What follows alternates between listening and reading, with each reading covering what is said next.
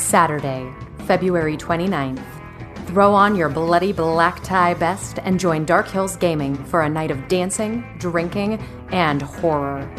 All in the name of charity. Proceeds from the Bloody Valentine Ball will go to the Children's Hospital of Philadelphia. The ball will be a gore-filled gala that will immerse you in a horror-themed high school dance, complete with prom pictures, interactive events, and a horror memorabilia auction. 2 lucky guests will be voted Horror King and Queen, complete with full Carrie treatment. There will be a bloody bar, so bring cash and your ID. This is a 21-plus only event. Buy your ticket now at darkhillsgaming.com and help us support the Children's Hospital of Philadelphia.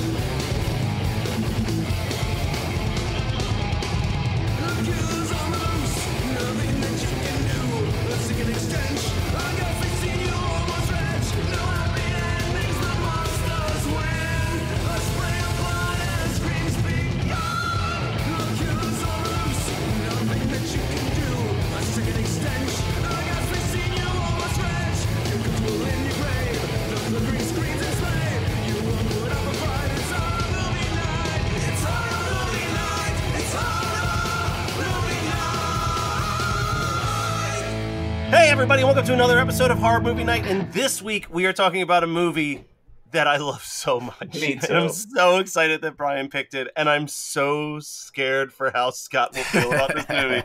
But we are talking about the motherfucking D, Tenacious D, and the Pick of Destiny, the film that tells us the true origin stories of how Tenacious D came to be.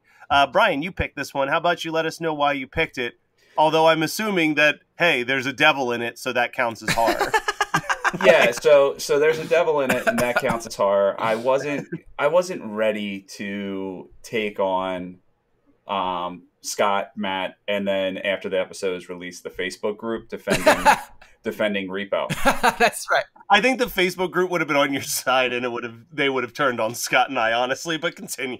But so then I was just like, man. So it was weird how I got to this movie. But when I was picking it, I was listening to Bloodhound Gang, and it was a very, very well written song. And I was like, just thinking about how some like comedian bands and joke bands are like, yeah, their lyrics are very silly, but like some of their songs are very, very well orchestrated. And honestly, like this movie, once we get to the end of it, like the final song in this movie is like an incredible song musically. It's goofy as fuck, but like I feel like they're Tenacious D, just like Lonely Island as like a goofy rap group. They're all like very well put together songs. They're just funny as shit. I think the barometer a lot of the time is like, the difference between good comedy music and bad comedy music is re-listenability. Like, if the joke is over after you've heard it once, then, like, fine. But, like, Lonely Island and Tenacious D and, like, Bloodhound Gang make music that, like, once the joke isn't funny, the music is still good enough to keep you listening over and over and over again. And I think that that's, like, one of the strengths is that there's no denying that, like, KG and Jack Black, or Jables, love the music that they're writing songs about. Like, they're not just like, we're just going to do this to be goofy. Like, they are clearly dudes who wish that they could just be a full-time rock band if they wanted to. Yeah, and it's almost like it's very similar, I guess, to like the John Waters thing, where John Waters, you know, the reason that his movies are the way that they are is because he fully understands good taste. Yeah. Right? So he like takes good taste and makes fun of it. As far as like a band that I loved as a kid was like CKY, but they were a bunch of non-talented people that just wanted to make goofy music. They didn't understand good music and turned it on its head. They just kind of found some instruments and were like, let's do some crazy stuff. I mentioned that we were watching this to my coworker, and we got into this conversation where it's like, this movie is wild to think about because this is made at the peak of Jack Black's celebritydom. And with all the projects he could be doing, he like actively was like, I want to make this stupid stoner comedy that is very niche, that is not going to be a success, and is only going to be popular amongst a very select group of people. and just went all in on it and still got a bunch of really insanely famous people to show up and do bit characters for their fucking movie, which is just wild to me watching it now all these years later. Yeah, you can shit on Ben Stiller all you want, but that guy will do anything if he finds it funny. It's not like, oh, I'll do anything if I get a paycheck. It's like he'll do the most insane small roles if he thinks the whole project is funny. Like And I Tony love him for Wonder. that. Yes. Tony Wonder, fucking the cable guy. Great. Just a great bit in the cable guy. I think he was Asian. Well, I mean, to be fair, he directed Cable Guy. That's so true. He did? So he was Yeah. like, wow, this movie's great. I'll be in it. Who are you talking to, Ben? Myself. So the movie starts off with an animated sequence that probably costs more than most of the movie to hire animators to draw I these. was so mad. Do you know what's so funny, though? They're adorable, though. So I haven't seen it, but they actually have an animated movie, and it is so much worse. The quality for an actual full-length movie is so shitty compared to how well this like animation was. So I've seen a clip of it because they sent me a clip when it played at Fantastic Fest maybe 2 years ago.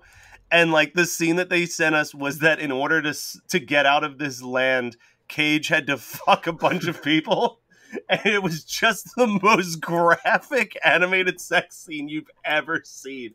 But like the whole time, Jack Black's just cheering him on. He's like, "Yeah, Cage, you got it." Scott, I just sent you the link to the Google images. Just look at the quality. Gonna have to.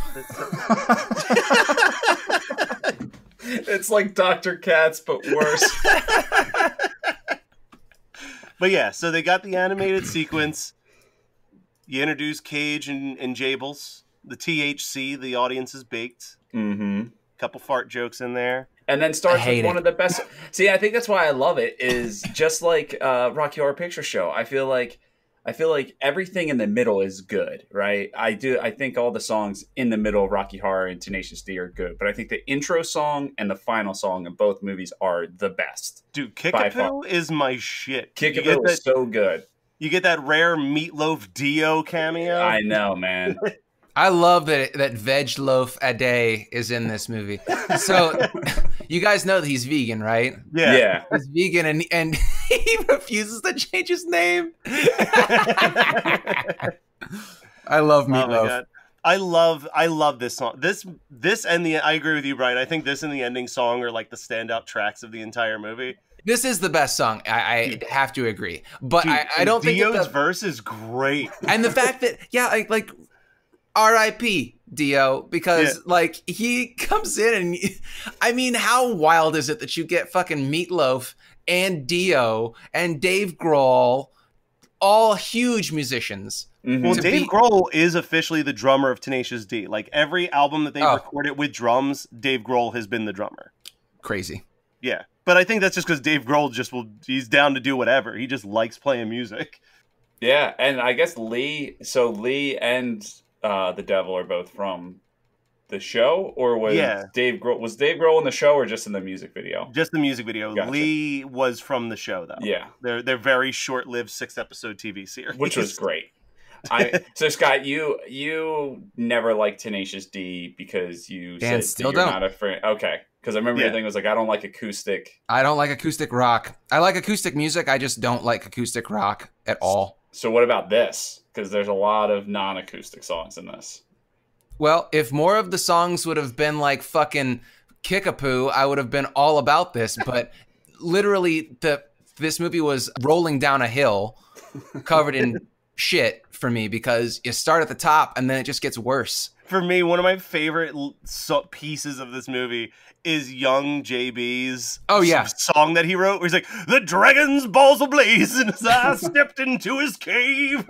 No, that kid was given 110%, so like I love that. That's a really, really good Jack Black impression. What was the line? It was like, "'Tis I who fuck the dragon, fuck a lacey, fuck a loo." Like, I also don't think that Jack Black is funny. Oh, I love Jack Black. I have mixed, dude. I don't know. I have mixed I think feelings. he needs to not be sober anymore because his comedy went down when he stopped doing drugs. But I don't think that you should be telling someone to not be sober anymore. It kind of goes contrary to your whole life. Listen, if someone came to me and said, "Hey, man, you haven't been funny since you got sober, I'd say, where's the cocaine? I will make this right. I will make this right now. I think you just want an excuse. So there's a scene early on in this movie that I always think of Brian when I watch it, and it's the Baby song, because that's how I imagine Brian's first night in Florida was, where he's just walking around the street. He's like, and Dad is gone. I'm just a baby. Yeah, I actually did get jumped by a bunch of guys dressed like the Clockwork Orange. Yeah. Dude, this movie's, I think what I like about this movie is, like, there's so many ways that you could have done a Tenacious D movie, and they went with the weirdest possible direction that this movie could ever have gone. And I know my humor is not, like, it's not that funny. Like, the stuff I find so hilarious isn't that funny. Like, that scene, just when he's just like, yeah, he is a fucking baby. Oh, big baby. I don't know. For me, the first line of dialogue that really makes me laugh is when he goes to Cage's house, and he's basically like, yes, I'll train you. Now, first, fall asleep on the power couch, and we'll start practice at the crack of noon. I wrote that down too. Yeah. Oh man, I love Classico too. That's the second song in the movie. Classico, I still know by heart. Without a doubt. Classico? Which one is that? The one where, can't you see he's the man? Let me hear you applaud. He's more than a man. He's a shiny golden god.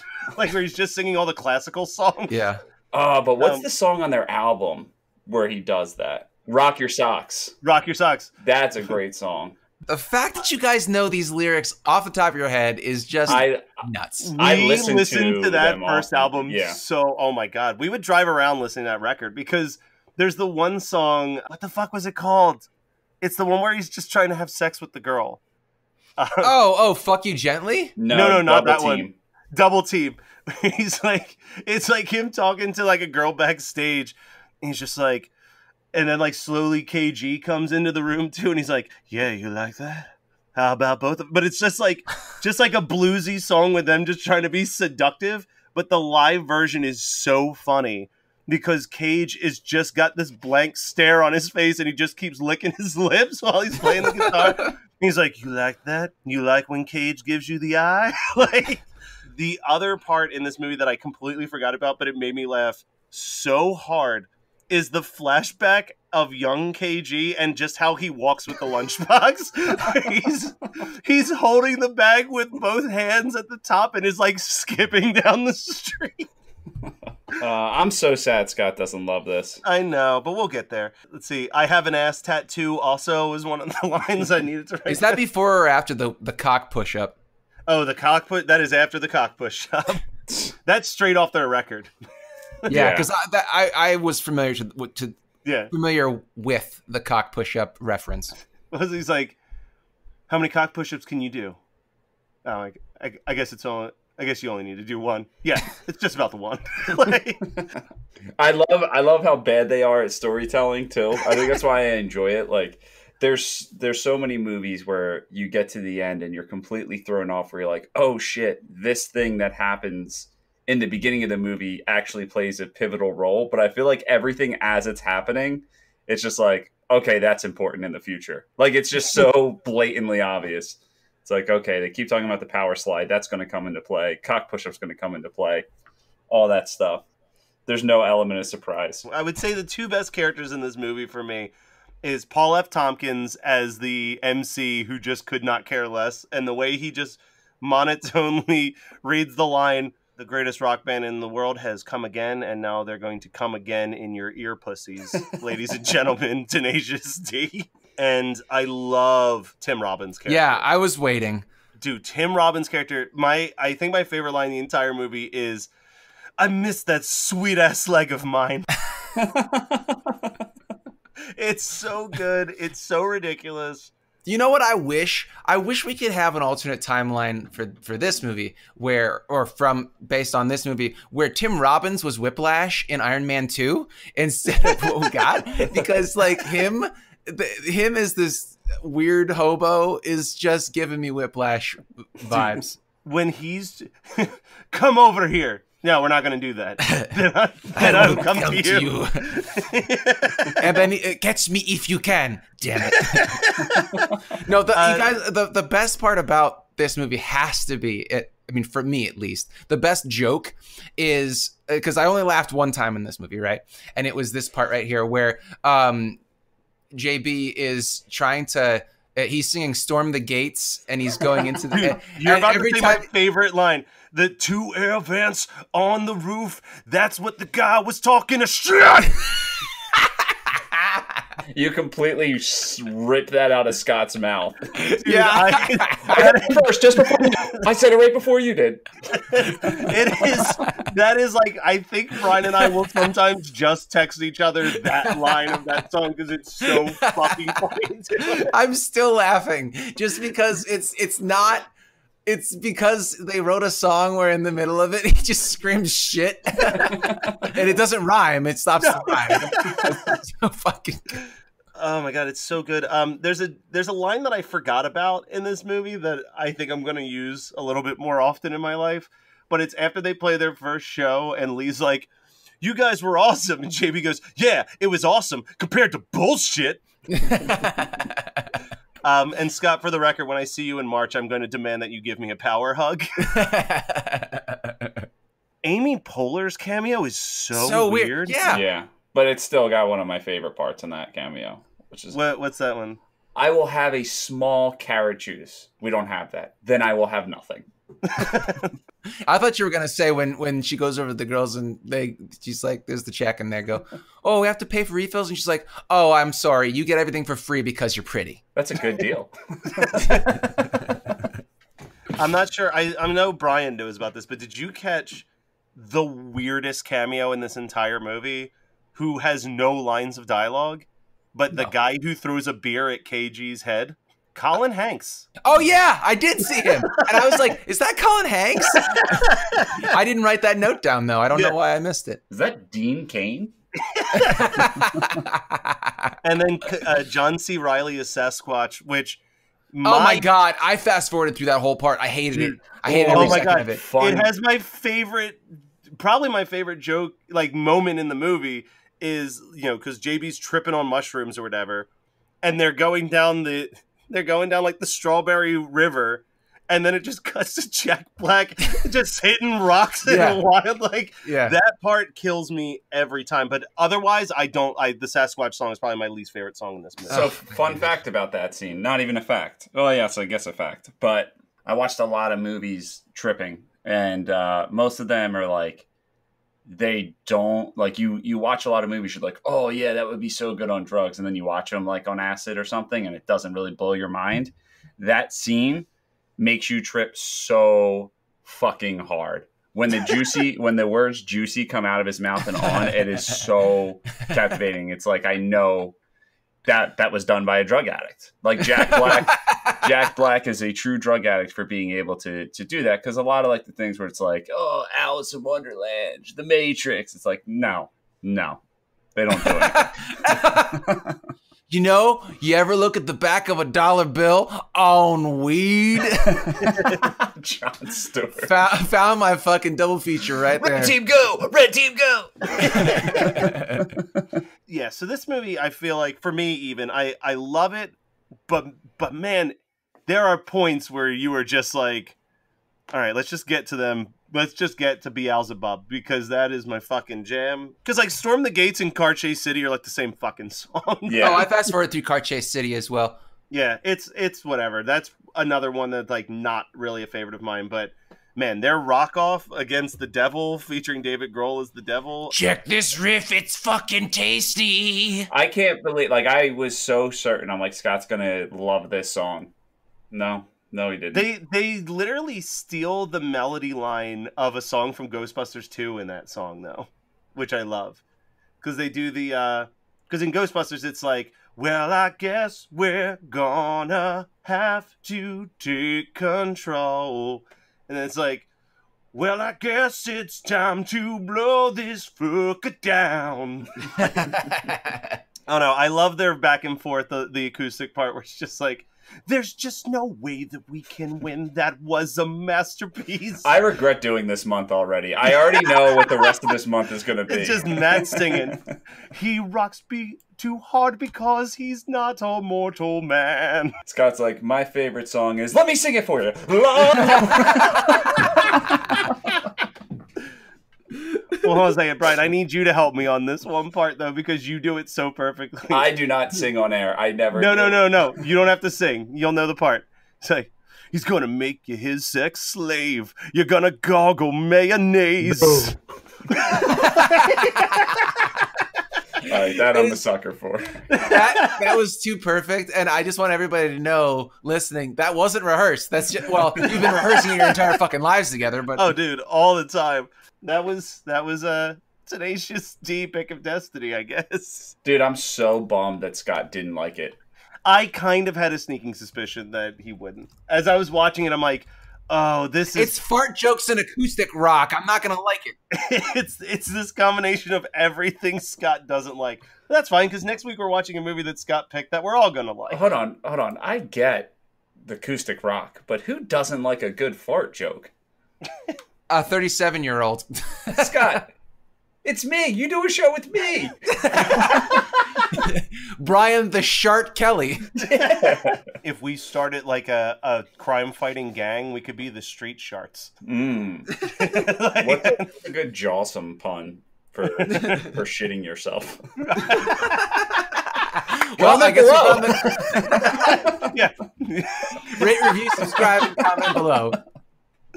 Oh, shit. So, double features. Brian, how about you kick us off? Oh, wow. Let's see. I love how this is a shock every week. I know.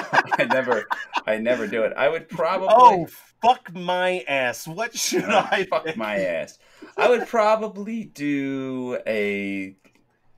I'm really torn. I would do Saving Silverman. I think I would do Saving Silverman with this for a little Jack Black day. It was between that and one that I feel like is utterly underappreciated, which is Be Kind, Rewind. I think those are two underappreciated Jack Black movies. Yeah, Saving Silverman was actually the movie that made me like Jack Black. Was that in High Fidelity? Yeah, but I feel like High Fidelity is like, you know, a well-known Jack Black before he went super family oriented. Yeah. That and Orange County. I don't know, man. If I was going to pick, I would say Orange County because that has the Colin Hanks connection. So you could do a great double feature with this in Orange County. Yeah. You know, I would prefer that. It also has fucking Ben Stiller in it. Yeah. Yeah. Probably one of my favorite Ben Stiller, like, small scenes. So I'll do a double feature with a movie that has a similar concept. So, I mean, it's hard to really pinpoint what the plot line of Tenacious D is because it's really just like 3 episodes of their TV show smashed into one movie. But I'll focus on the breaking into the Rock and Roll Hall of Fame aspect and tied into another movie about a group of friends traveling around the country in order to break into a place. And I'm going to double feature this with Fanboys. Not a bad movie. No. Is that the Star Wars one? Yeah. That's the Star Wars one where they're trying to break into the Lucas Ranch and see an advanced copy of Phantom Menace before their friend dies. And it features the Walmart Jack Black, Dan Fogler, playing what would have 100% been a Jack Black role if it was a bigger budget movie. So I have a second double feature. I feel like if I was dying, right, and Scott came to visit me in the hospital and was like, "You're about to die. Let's watch a double feature together." Why'd I tell you that you're dying? Because the doctor told you. You know? Yeah. Hey, I don't want to break the news to him. He seems to like you. Why don't you tell him that he's dying? Yeah, and so you're like, hey, listen, you're about to die, but because you're my friend, I want to watch 2 movies with you. And I'm going to be like, all right, this is my last chance to fuck Scott. So not actually fuck Scott, because we did that before I was sick, but that's another story. He's like, so I picked The Hills Have Thighs. So I picked Tenacious D and Sex Drive. And I'm like, this is our double feature. And I give Scott one last 4 hours of misery while I am full of joy and ridiculousness. Probably morphine, too. What's Sex Drive?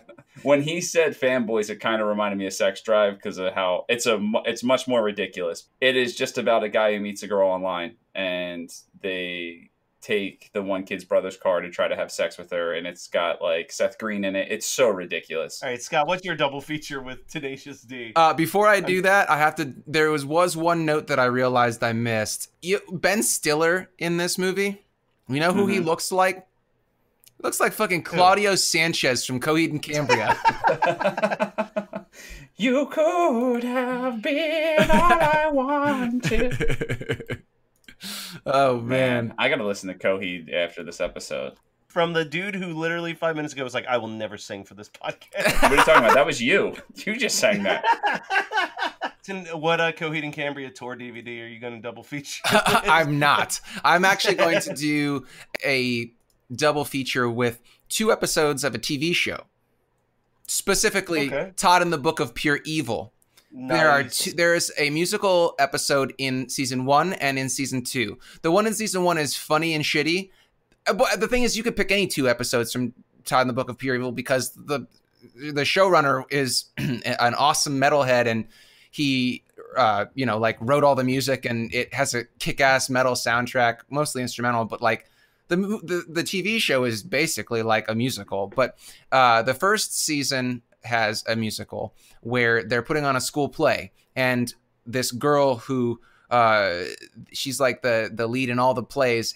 She's like, I fucking hate musicals, but she wants to be, and she can't sing, but she wants to be the lead in this musical. So she finds the book and she asks to be able to sing. And the whole conceit of the Book of Pure Evil is that it gives you what you want, but then it fucks you over. It's kind of like the monkey's paw, but you only get one wish. Right. And so she wishes that she can sing, and she does this. She has this wonderful singing voice, but then she does a high note, and a can light falls from the ceiling, and she bites her tongue off, and then she's the Phantom of Crowley High. So she's trying to kill off everybody so that she can be the lead in the play, blah, blah, blah. But it's very, very funny. But in the second season, Hannah B, who's one of the Scooby Gang, basically gets I don't remember how, but she gets to be the Phantom, and she puts the bottom of a shoe, or no, is the tongue of a shoe in her mouth, and then she can talk again. But it's like it's gargled because it's not a regular human tongue. But man, it's got this amazing part in the first song where she goes to visit Todd, and he's about to masturbate thinking about the girl, one of the other girls, Jenny, and he goes, I may not have her in real life, but in my fantasies, she's my heavy metal wife. I'm gonna pretend these hands are feminine and they belong to Jenny. And then Hannah comes in as the Phantom, and he's like, ah, because he's like about to jerk off. Man, I fucking love Todd and the Book of Pure Evil. If you want to watch it, all the episodes are on Shudder right now. All right, so something that we want to promote, talk about, whatever. Who wants to go first? Brian, you picked it. No, I want to sing one more thing. All right, sing one more thing. So, Megan and I, in 2 days, burnt our way through a very good show, and I want to tell you about it. But first, toss a coin to your Witcher, O Valley of Plenty. Man, The Witcher's fucking great. Haven't watched it. I watched one episode and then didn't finish it. It's so good. It's got everything that I want in a show, and it's got fucking Superman as like a brooding monster killer. The only thing that I want from season 2 is more monsters, because like there are monsters, and it doesn't feel super episodic monster of the week, but I would like it if there were more monsters, and it could be more episodic monster of the week in season 2, because you know Netflix is they got the money for it. They're good to go for season 2. Oh yeah, no, Netflix's motto is we refuse to let a show stay good. So they are going to milk that, Stranger Things. I can't wait to hate Sabrina and Ozark, but I also can, so I'm excited for those to keep getting milked out this year. I'm honestly, I didn't watch much besides Survivor and Dracula, so. Okay, fair enough. How's Survivor going? It's great. We're actually fairly caught up. We are on season, I believe we just started season 37, and what? There are 39 seasons. Let me just pause you for a second and just say how 2020 of you to be like, ha, there's this TV show, this reality TV show that my fiance and I are watching 37 seasons of. Well, we started at season 18. 39. Oh, yeah, we started at season 18 because... Why are you watching a reality... Oh, I'm asking a Kelly. Forget it. Yeah, I was going to say, so to jump off of that, I finished watching Rock of Love Season 3, Rock Tour Bus. But here's the thing, dude. Yeah, Survivor is phenomenal. Like, Survivor is so good because, and that's why I didn't know why everyone was like, you need to start watching at season 18. And I think it's because Jeff Probst, the host, he's been doing it for like 20 years. So he just doesn't give a fuck. And he just mocks how like terrible people. It's such an entertaining show. And it's just so insane. It is such a fun reality show. Just because all like the twists and turns and like stuff and like hidden immunity idols and secret advantages and like all this stuff that it's absolutely such a blast. It's it's a show that I thought was terrible because I never watched it. And I feel like that's kind of the status quo. And if you watch one season, Rock of Love, Matt, I'm quitting the show. I don't even know how to defend it against that. He just needed an excuse. Yeah. So I will say this. One cool thing that came from watching Rock of Love. So I'm watching Rock of Love Season 3 Tour Bus, and it's just as trashy and awful as all of the other seasons of Rock of Love. But in the middle of that season, they were like, man, most of these girls are horrible, so let's eliminate a bunch of them and just add in 3 new personalities. So they add in these 3 new girls, and the one girl just came off so cool because she like didn't know who Bret Michaels was and didn't know why she was there, and like it was really entertaining, and she somehow made it to the final 3. So I was like, what happened to her? Because like usually you like look up all these people and it's like, oh, they went into porn or they went into this or whatever.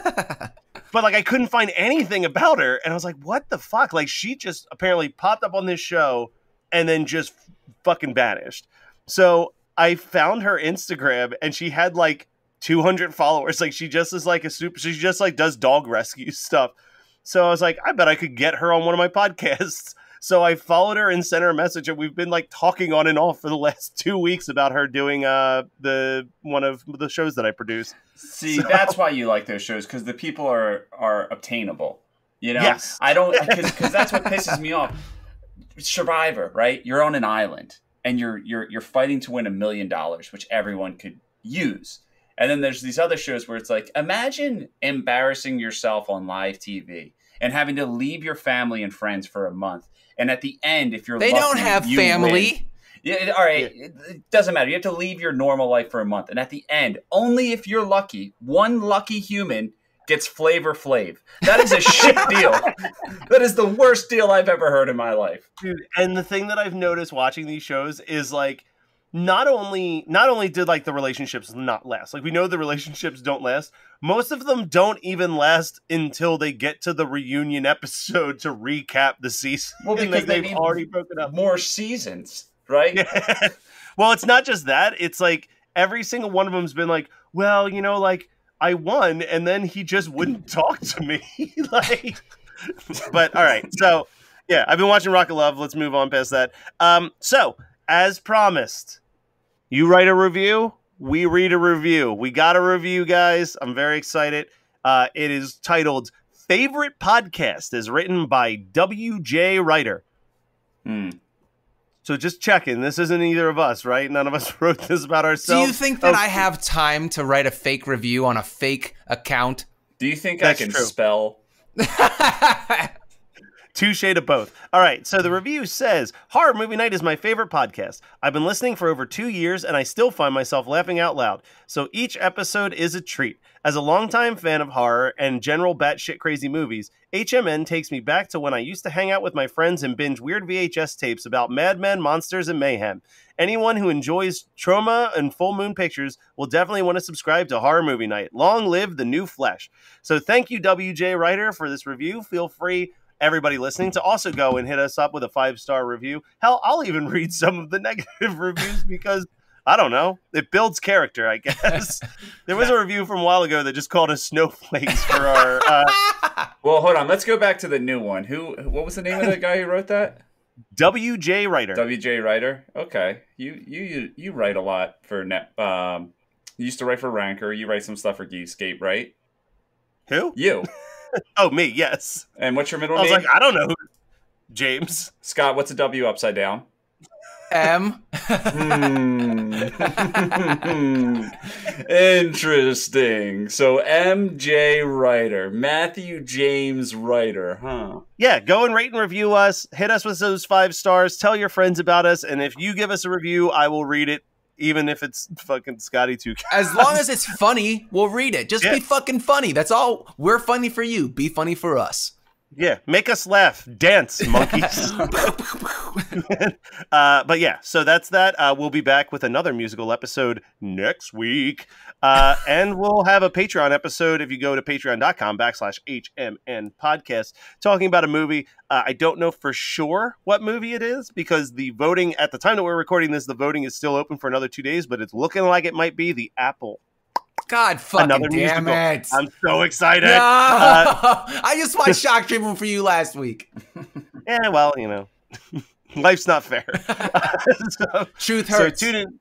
Yeah, don't even get me started on a Lizzo binge, my boy. I opened the door and you didn't walk through it. Why is Matt great when he's got to be great? Anyway, so we will be back next week with another movie picked by Scott. And I think if you were told to pick a bunch of horror movie musicals that we'd be talking about, this would be on your short list of what we'd probably talk about. So tune in because it's going to be great. All right, bye.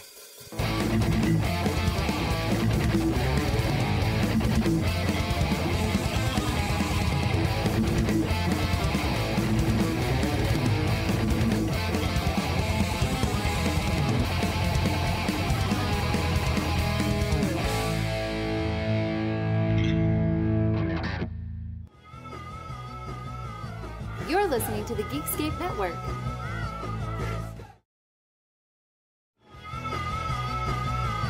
You're listening to the Geekscape Network.